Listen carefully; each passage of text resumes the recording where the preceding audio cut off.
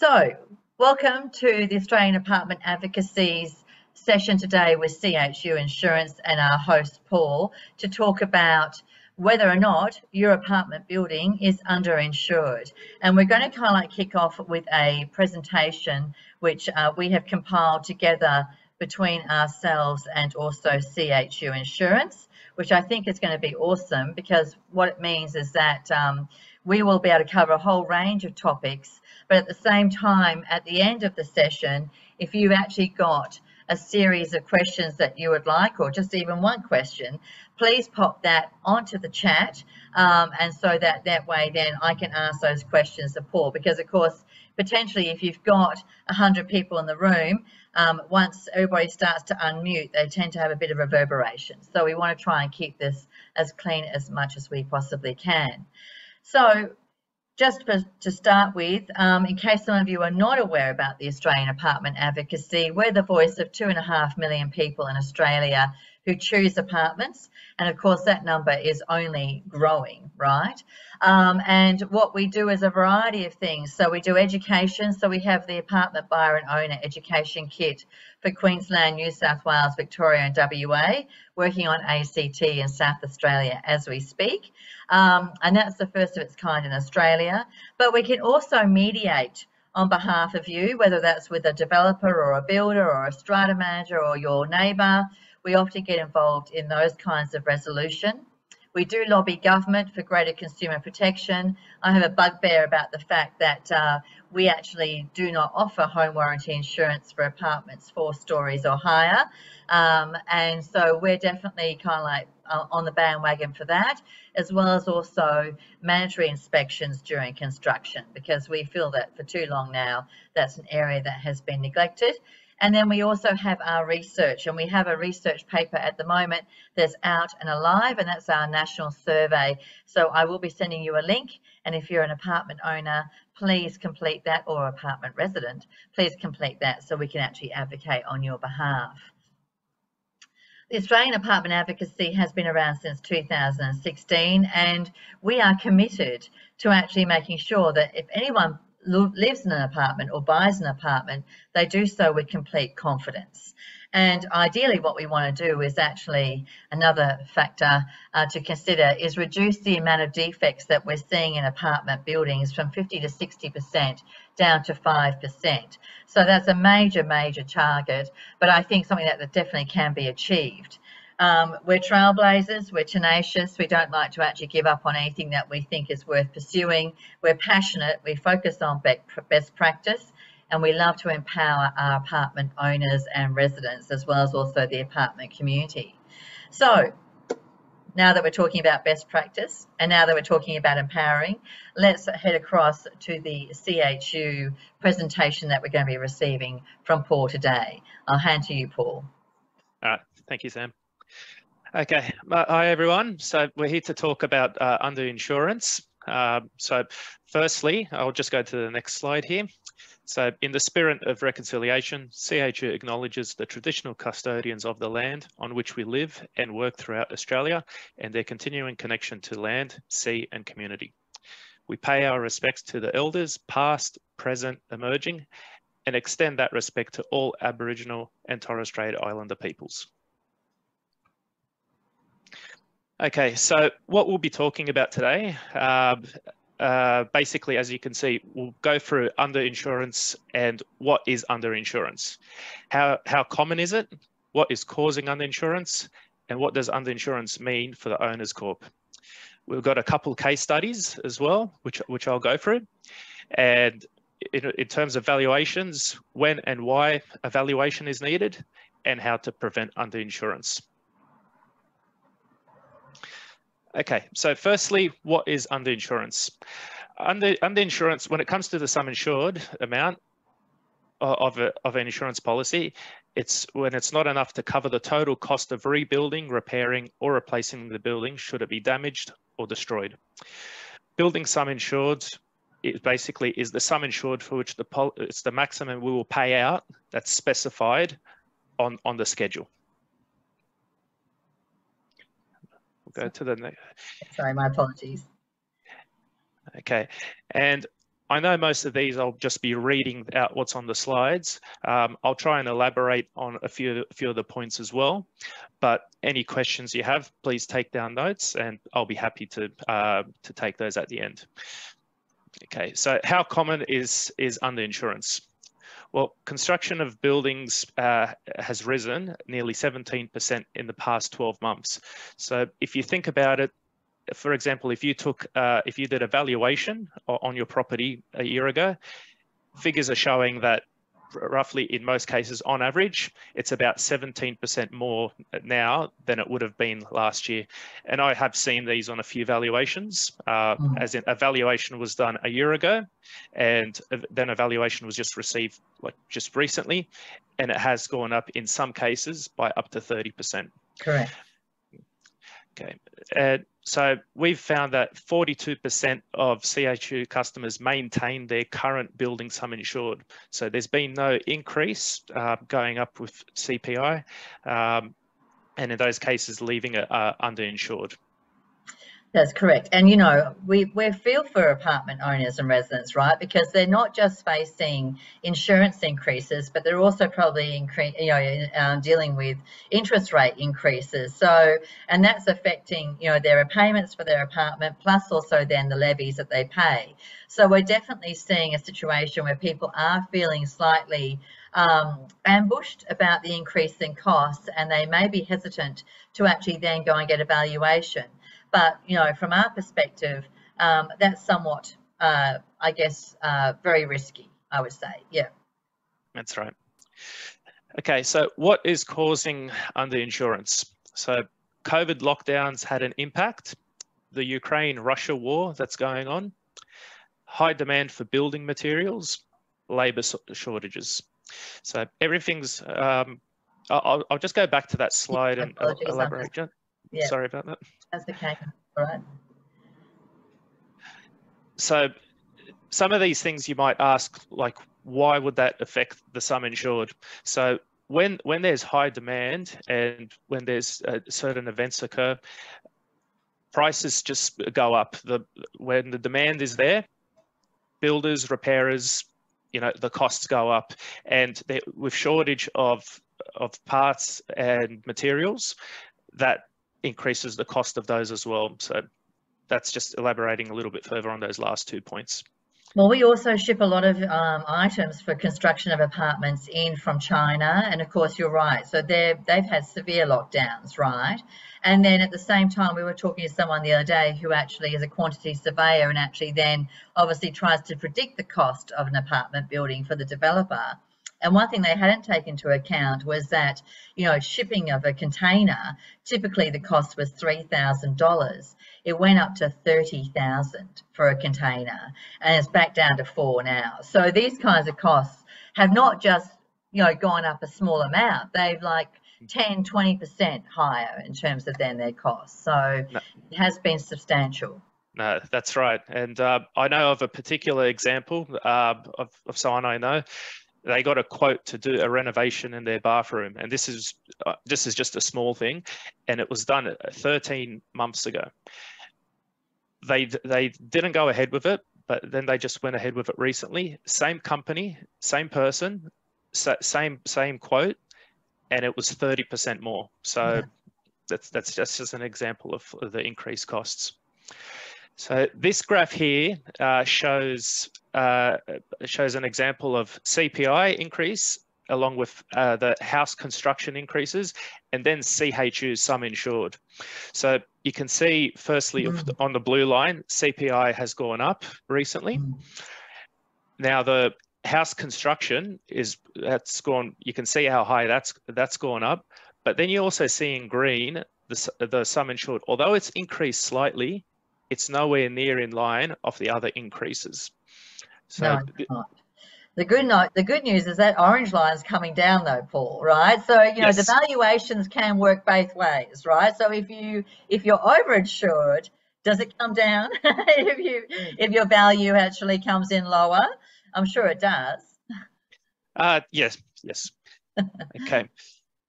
All right. So what is causing underinsurance? So increase in catastrophic events. I'm sure we've all seen in the news and what's happening around Australia. Extreme bad weather is basically, it's expected to continue, and the increase in claims costs. So if you think about it in terms of buildings, the sum insured of your property and the premium collected for it, it doesn't actually balance out what's the costs to repair or rebuild those properties doesn't actually balance out with what those properties should be insured for. Well, and you're right. So we have seen some catastrophic kind of weather patterns that we would normally only see once every 10 years. They're happening, every year. So the flooding that we've seen in New South Wales, Queensland, and that does put a lot of pressure on the system, especially when you see whole towns affected, not just one or two buildings. And certainly with apartments being built on floodplains, we've certainly seen that as an impact as well. Correct. Okay, so this graph here basically is a breakdown of the different catastrophic weather events that have occurred within 2022. And you can see basically at like the differences, these are the costs of each one in colour. So they range from bushfire, earthquake, wind, hailstorm, flooding, as mentioned before, and cyclone events. So this just gives you an idea over the years how they have changed. With flooding, obviously, no surprise at the end there, being a major one in 2022. Well, we haven't seemed to have a break. It was the bushfires, now it's the flooding. Fingers crossed, maybe this year we might be okay, because we haven't seen too many bad weather patterns happening so far this year, have we? No, not as yet. Touch wood. We've looked at forecasts, and we don't expect it to change too much. But yeah, fingers crossed. Yeah. Okay. So what does underinsurance mean to the owner's corporation? So in the event of a major loss or catastrophic event leading to the damage or destruction of a building, any shortfall in insurance cover would need to be funded by the owners. So in any case, I think we'll go to the next slide here as well. Yeah, this is where I was going to bring something up, but it pretty much falls in line with what's shown here. So this particular case study that was mentioned before in Adelaide, in July 22 was when it occurred, and the sum insured of the property was $255,000. So the townhouse was damaged by fire. Okay, CHU arranged for a number of quotes to reinstate the property, and the best one we could come up with was $282,000. So in this particular case, we came up with a cash settlement of $255,000. This, as I mentioned before, we will pay up to the sum insured specified on the schedule of the policy, and the owners had to secure their own finance to cover the shortfall of $27,000 to complete the works. So whenever the question comes up, what to insure your building for, you must think that, like mentioned here, if there's any shortfall, or like if you ask yourself the question, can we afford to pay the higher cost because the increased sum insured? This is one of those questions where you might ask yourself, can you afford not to? I agree, because if that's $27,000 shortfall for a townhouse, if we're thinking about a building with 100 apartments in it, right, then it becomes suddenly we're talking in the millions, correct? Yep. We're not just talking in the thousands anymore. Absolutely. So we'll just go to the next slide here. So, and this particular case study is another one. So it's a commercial strata property, and sum insured of $1,248,000.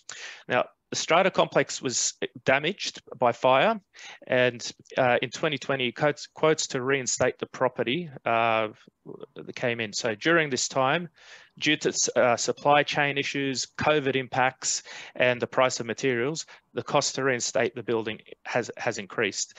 The sum insured is now insufficient, and the owners are going to be left with a shortfall where they have to fund it themselves. So again, it's another example, as mentioned before. think the impacts that happen around the world, this one here particularly being related to COVID, was caused the price of materials to increase, and therefore to reinstate the building has gone up. And in terms of a shortfall, correct? Yeah. Okay, so it is it's a legal obligation to obtain valuations. Most states and territories require valuations to be done every 5 years. In the current climate, it just makes good sense for your building valuation to be conducted more often, and the building should be insured for the full replacement value. The owner's corporation is responsible to ensure that there's no shortfall. So the building would have to be insured for the amount specified on the valuation for full replacement. These would include costs for the persons providing services, for like rebuilding, like surveying the property, and all that would be stated on the valuation as well. Correct. Now, so for others in other states, owner's corporation is the same as body corporate or strata company, in case you're wondering. But the fact of the matter is in some states, if you are not doing the right thing, if you can be shown to be negligible, then you're in deep trouble, aren't you, Paul, in terms of then the Act? Yes, that's right. And yeah, apologies. Yeah, my every reference I make is specific to New South Wales. I sometimes forget that, you know, the wording is a little different in other states as well. So correct. Okay, what should a valuation include? So it should include the cost of building and common property, external features like pavements, fencing, recreation facilities, each lot's permanent fixtures and structural improvements, allowance for inflation and costs for escalations of labour and materials, professional fees, demolition and debris removal costs. So to go on that a little bit further, you will sometimes see valuations, a valuation might actually include two replacement costs. It might have one, what the current is, and some of them will even say, you know, within 12 months, just giving you an idea. That it's almost like a forecast. It should still be, it should still be insured for what the current value is, but yeah, sometimes they add that in there as well. Yeah, and I think that demolition and debris removal is very, very important, right? Because I have known a number of shires, for example, wanting to rebuild a bridge, and then they've not actually quoted for the debris and for the demolition, and then that's been an additional cost on top of that, and that can be one of the most expensive costs, can't it? No, that's right. Yeah, it's you will get the breakdown on the ones that show it, and yeah, once you, it can be a good portion, a good fraction of the actual total replacement cost. Correct. Okay, in this section, how to avoid risk of underinsurance. So the building sum insured should be reviewed annually. Even if you don't get as it's mentioned there, even if you don't get a new valuation, the conversation should come up, and this would come up in any event if there's any ongoing world events, you know, that may cause prices to increase for that matter. But as mentioned here, every 2 to 3 years is probably the safest bet to go. You'll need to factor in all requirements, including removal of debris, professional fees, escalation of costs during the rebuild, as mentioned before, and also be aware of any undisclosed renovations, improvements by the owners. Owners need to make the owners corp aware that any works within the unit need to ensure that they're part of the overall building sum insured. Now, we have certain parts of the policy section that actually have an allowance. Obviously, a valuer will go into a building. They're not going to go into everyone's individual units and see, oh, okay, I see you've made this upgrade, or they go into the back and see, okay, this balcony has been upgraded. So our policy has an allowance for lot owners' fixtures and fittings, which is already built into the policy, which is for $250,000, and that is for each unit. Well, as it is, you're actually meant to get permission from your committee or your strata council for any improvements, and it does need to be circulated. So be aware, please, if you are renovating, you do need to let your neighbours know, and that means all the neighbours in your complex. Correct. Yes. Some of the disclosures I come across is solar panels are Yes. a main one. So solar panels are added on, and that does form part of the building insurance. It is a fixture. If the owners, depending on how much the solar panels cost, if they feel that the sum insured needs to be increased to reflect that, this is prior to evaluation being done, of course, then they can choose to decide to increase their building sum insured. But then again, there's always those items that are done within the lots, and yes, as Sam mentioned, that should be disclosed and to the owner's corporation. And if there's any increase, we don't really need to, policy-wise we don't really need to list any items. If we listed any upgrades on policies on where there's, dozens of units within the property, the policy schedule would be many, many pages. So that's not necessary. Like I said, the lot owners fixtures and fittings policy covers that, and that's $250,000 per unit. Well, that's great. So we have come to the end of Paul's presentation, and if you've got any questions, please feel free to put them through on the chat. From my perspective, why are people, we've obviously talked about why people are kind of like, not necessarily getting their valuations updated. Who do they go to? So obviously your strata manager or body corporate manager can assist with you with this, but who do you typically go to for evaluation, Paul? So the evaluations, our wording and how we communicate this, it should be done by someone that's qualified. Every state has different legislation or how it should be done, but generally they need to be qualified. So they usually have certification that they meet the standards relative to each state. Yeah. So a quantity surveyor or someone of that nature, is that what we're talking about? Yeah. That would meet the requirements to be qualified. The word qualified it's not really specific, and I can understand if people have questions about that. Again, because it's such a broad area, they just have to have the certification, and like I said, usually they will have in their certificate whether they're qualified to do the valuations. And if you do get a valuation done and you feel that maybe it's extremely inflated and so, unexpected, I would recommend you get a second evaluation. What do you think about that? A second valuation or a second opinion is definitely a good idea. In my years of seeing valuations done between two different valuers, I have seen differences. They're more or less they're close enough. But if you think that it's been overpriced or overvalued, you can get a second opinion just to be sure. Ultimately, it is up to regardless of what's on the valuation, it's the owner's corporation's building. It's up to them what to insure the building for, and that goes the other way. If they think if it's undervalued, they can choose to go above the sum insured. Again, like I said, it is their property, and that they will know best of any additional items that may have been missed on the valuation. Correct. And I think, what we're actually obviously seeing is that whole situation where we are seeing an upsurge at the moment in valuations, and that can only be good in terms of the value of the building and obviously resale. Invariably, that will settle down. So even though your policy might go up, 1 year or 2 year, hopefully with the kind of situation we're seeing with the moderation of construction costs and so forth, that may not be an ongoing concern, right? So, all right. Yep. So I've got Nicole here.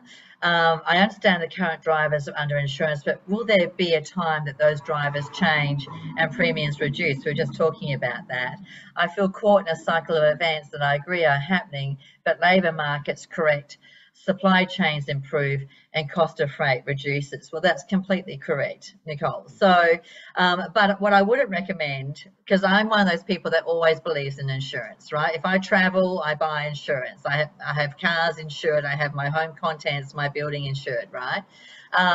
It's always the way, isn't it? When you actually have, in fact, not insured, invariably something goes wrong. And so, so consequently, if you feel like there may be a change, you know, in the cycle, and it will be, everything in the construction sector is cyclical. Don't hold off in the hope that that might happen in 1 to 2 years, because that might be the time frame in which something happens to your building, and then you're caught short. So while you may be paying as an individual maybe another $200 for your insurance premium, at the end of the day, that's certainly cheaper than trying to find a couple of $1 million across the body corporate or the owner's corporation, right? Yes, that's right. Okay, so think long term. So I've had another message here from Emma. I've heard of some corporations going by what the council valuation is. Well, that's certainly deadly. I've seen this value differ from a normal valuation. What do councils base their valuation on? Rates? Council valuations, it's again, it's I don't know how they would conduct their valuation of the property, so I wouldn't recommend that.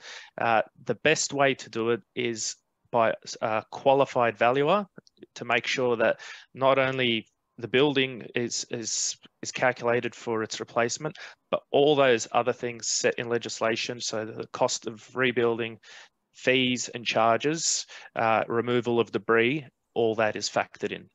Yeah, correct. And also, it often depends on how many bathrooms you have in terms of the council rate, right? So yeah. I know the council may have information of, like, you know, this is a three bedroom. You know, three bedrooms, yeah, 2 bathrooms. So those things come into play. But yeah, the best way to do it is by a valuer who actually comes out, surveys the property properly, and gives a replacement value.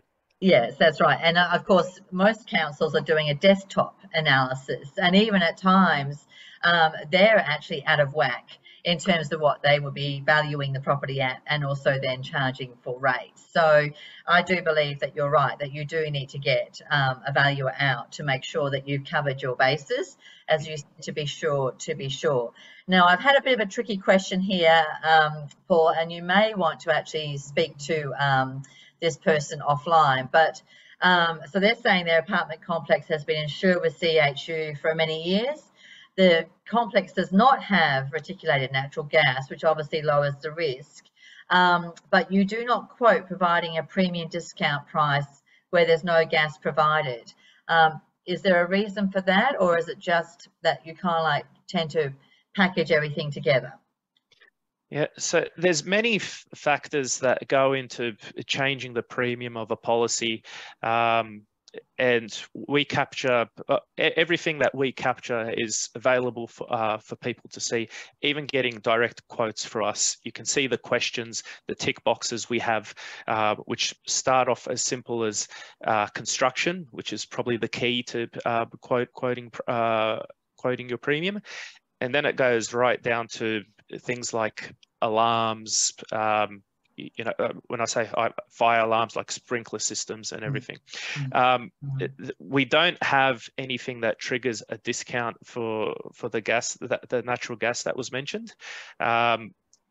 If there's something with that reduces the risk, it's not something that we provide a discount for. It's more of a package. The list could go on if you were to break down, you know, what causes less risk in premiums, but you know, we can't include everything. No, of course not. And then Maureen's asked, will CHU abide by a written valuation if the insurance has been taken out accordingly? Well, I'm sure that you would want something as a written valuation, wouldn't you? You wouldn't take anything verbatim on, you know, in terms of dialogue. It'd have to be written. Yes. So we tend to request everything in writing. It's just a better capture process, and in terms of when it was disclosed. if that meant, do you have to provide us with the valuation? The answer is no. If you simply disclose to us, we obtained a valuation and the replacement is X amount, we can go off that. And if you get a valuation, you do need to tell your insurance company, don't you, Paul? Yes. Despite what people may think, we're not we're not evil. Please provide your valuations. If anything, although we don't provide advice, as a duty of care, we will come back and point out if there's anything wrong, something for consideration. And we deal with valuations all the time. So things like valuations to make sure that they include the cost of removal of debris and any other fees. We will make sure that that's all included in there. Yeah, right, good. So you do like a double check to make sure that everything has been covered. That's good. That's right. So I've got another question here in terms of, so Emma's asked if we can provide a link to each of the states' acts. You'll need to leave that with me, Emma. David has said, say the sum insured is 1 million and a claim is made that will cost 250,000. If CHU deems the building was underinsured by, say, 20%, will the claim payout also be reduced by 20%, even though the sum insured is significantly higher than the claimed amount? So we're talking about a portion rather than the whole building. Yeah. So we will always seek out the most efficient and cost-effective way of rebuilding the property. We won't reduce the payout. The building is insured up to the sum insured specified. So, for example, if there's 20 units and one unit gets damaged, but that's like 25% off the total value, as I mentioned before, as a duty of care, we may mention it and suggest, this property might be undervalued, but we will still pay up to the sum insured, so the $1 million that specified, to rebuild the property. If it gets near or to the total amount, it can be deemed a total loss. And that's where discussions may take place if there's to be a payout or a full replacement of the building. Yeah. I hope that answers your question, David. Yeah, I think it did. Yeah, I think it did. All right. Well, I think that's the end of all the questions. So I appreciate everybody's involvement. That's great to see, because these are the opportunities, right, for you to actually speak to a specialist somewhat incognito and actually get the advice that you need. And I'm certainly hoping that some of you will, obviously, once we release the recording, that you might take this to your committee or to your council of owners to actually make sure that they're also aware of their obligations and responsibilities. Hold on, we've got one more question that's come in. So this question actually says, in Queensland, a recent valuation, sorry, my apologies, for a unit complex by a major valuation firm for insurance purposes included in the fine print. It did not include fluctuations in building materials relating to natural disasters. I'm assuming I increased the sum insured by 30%. Oh. Okay, so with that one, you would get a second opinion, wouldn't you? That looks like they're covering their asses. Excuse my language, but it does look like that's what they're doing. It's always a good idea, as mentioned before, to get a second opinion. With that, we have a section in our policy where you can include insurance for catastrophe events, and a catastrophe event doesn't necessarily mean, okay, although a fire for your property would be, I'd say, yeah, that's a catastrophe.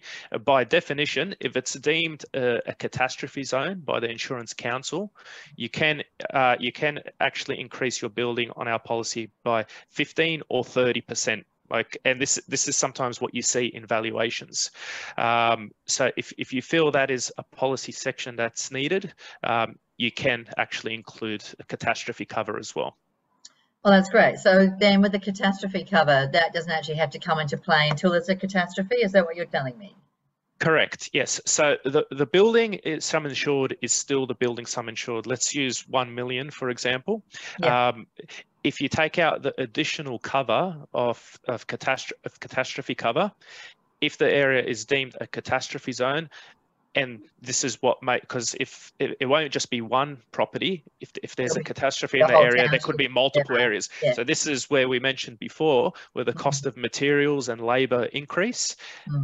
That policy section will come into play, and depending on whether you chose 15 or 30%, will be added on to the rebuilding costs of the property.